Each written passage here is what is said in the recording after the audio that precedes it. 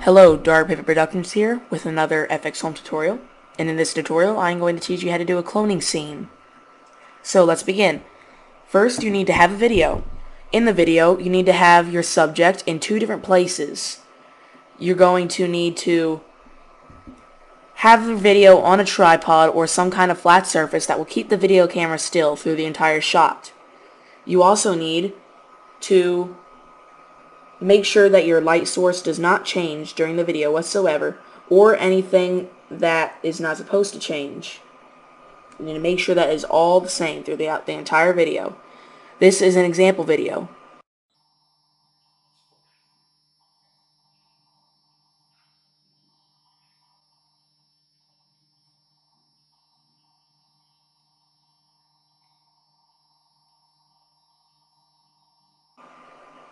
You also have to have the cuts, just like this, where it cuts to the next part.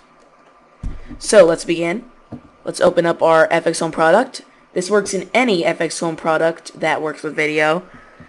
When I say that, I mean FX Lab, Composite Lab, or Vision Lab. Now that your FxHome product is open, we're going to click Select Movie. Now we're going to locate our video file and select your settings.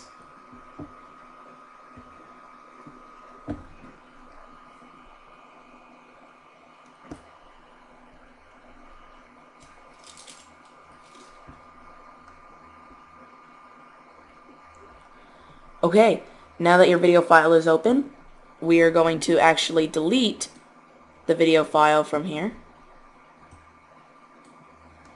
Now we're going to go back to the Media tab, and we're going to get the start, and then we're going to find where the cut happens.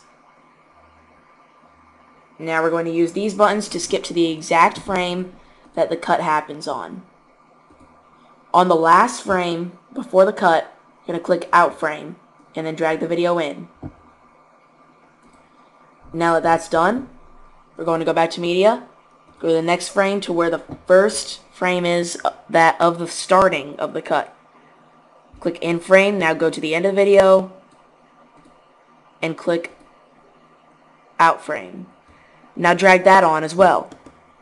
Make sure you're on the first frame, and now you're going to have a very bright video with ghosts. Yay, ghosts. Now if you want ghost clones, which I'm assuming you don't, then you can stop the video right now. But I'm assuming you don't want ghost clones, so we're going to continue. I'm going to get the slice tool, and I'm going to slice the video so that it fits. You don't have to do this though. Now, just so you know, the video is in low quality for faster playback times. It will be higher quality on the final product.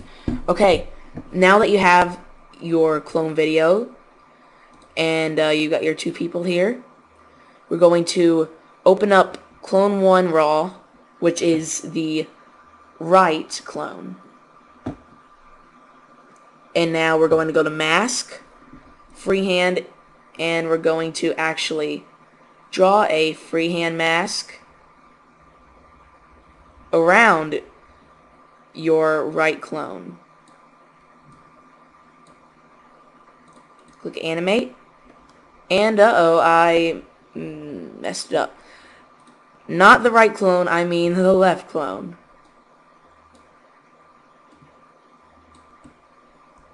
Gosh. Okay, you're going to draw around the middle. Make sure that this mask does not touch the clone that belongs to the video. Now that we drew it around, going to click, and look, this part became darker.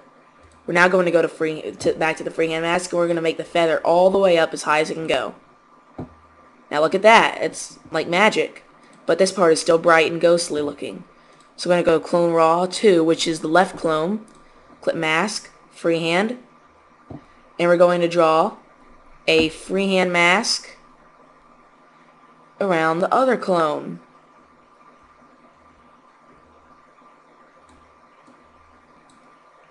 And click Animate, and then bring the feather all the way up. And look at that. We're done.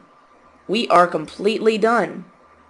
The cloning is already done, and they actually wave at the same time. That's pretty funny.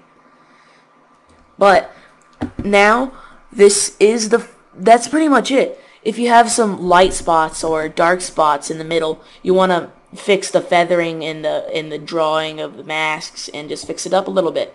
But that is it. It's really that easy. So, now that that's done, this is the final product.